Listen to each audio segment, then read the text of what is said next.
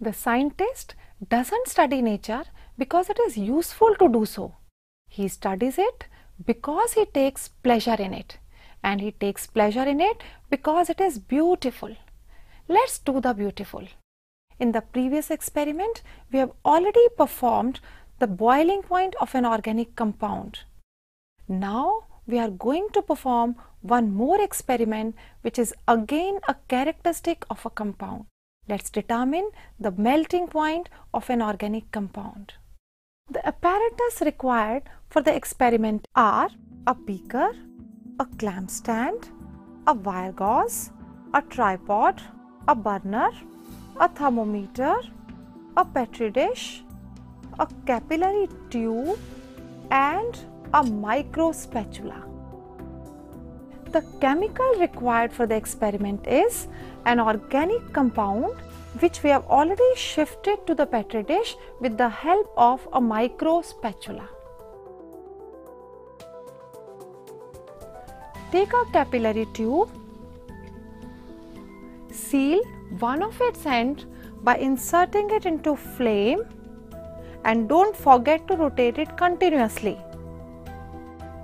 Now this sealed capillary tube is filled with the chemical, that organic compound which you need to determine the melting point.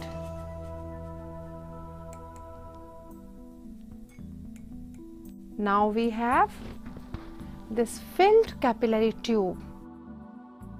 This we need to tie it along with the thermometer.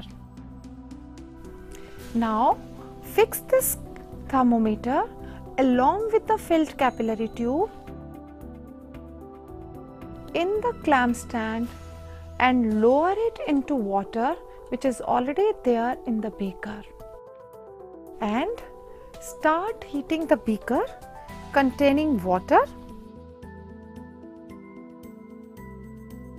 Keep a close eye on the thermometer as well as on the capillary tube and note down the temperature when the substance starts melting down.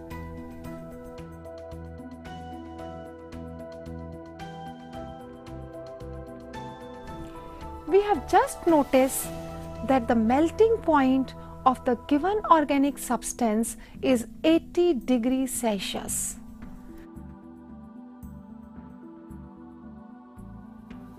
Now we can define melting point.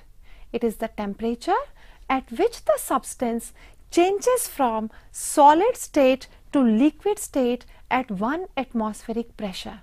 So we infer that the melting point of given organic compound is 80 degrees Celsius. Some points to remember: a pure substance melts at a definite temperature and has a sharp melting point, while an impure substance has a wide range.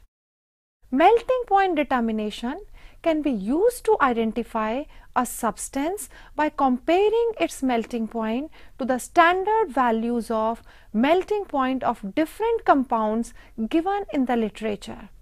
Melting point of a substance decreases due to the presence of impurities in it. After measuring the physical constants like boiling point and melting point, next we'll take up crystallization. Hope to see you again.